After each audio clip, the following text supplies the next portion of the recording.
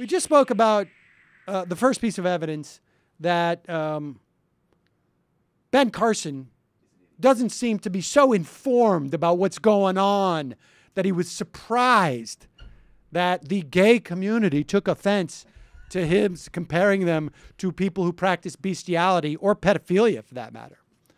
Well, here is the second piece of, I don't even know what to say. Ben Carson on Fox and Friends is asked by the equally astute Brian Kilmeade about his comparison of Obamacare to slavery.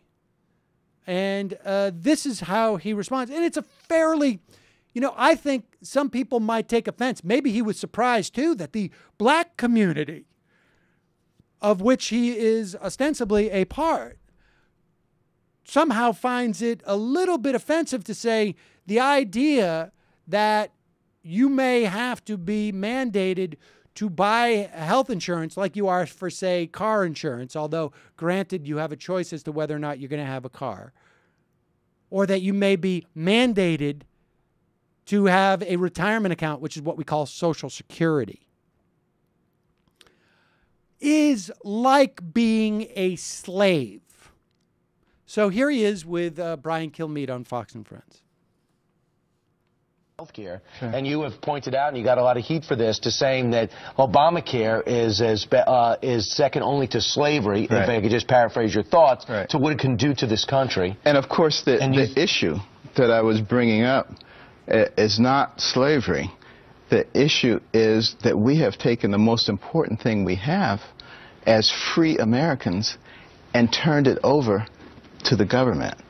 And, you go and look at the Neo-Marxist literature and see what they say about that. And the need, in order to bring America into a line with everybody else, to make the population independent. And you have a plan, because you want people to have health care. People have a... Absolutely, but you have a plan to do it. The area I wanted to bring up is something you... Okay, let's analyze this. In slavery, the dynamic is, if we're just going to talk about freedom, okay, because it's all about the freedom. I was just comparing it to slavery as an issue of freedom, not of actual suffering and destruction of the family and the whippings and the beatings. And I was just talking about freedom. Well, if I remember correctly, because I wasn't alive at the time, to be fair, slavery in this country was not about giving up your freedom to the government, to the federal government.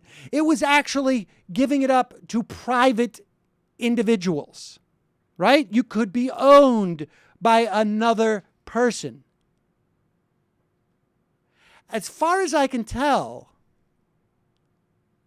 that a mandate that you have private health insurance is, I don't even know what you're giving up to the government there, I guess, other than your freedom to decide you're just going to mooch off the rest of us.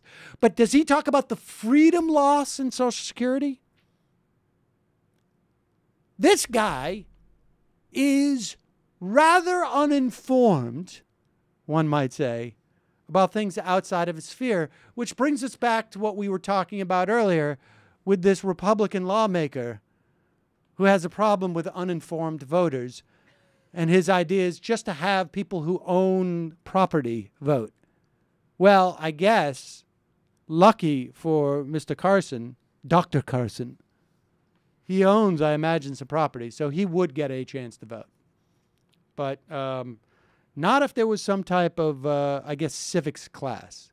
But he's been reading a lot of the Neo-Marxists who want to bring us in line with the other countries by mandating that we buy private insurance. It was a different Neo-Marxist than I've been reading. Unbelievable.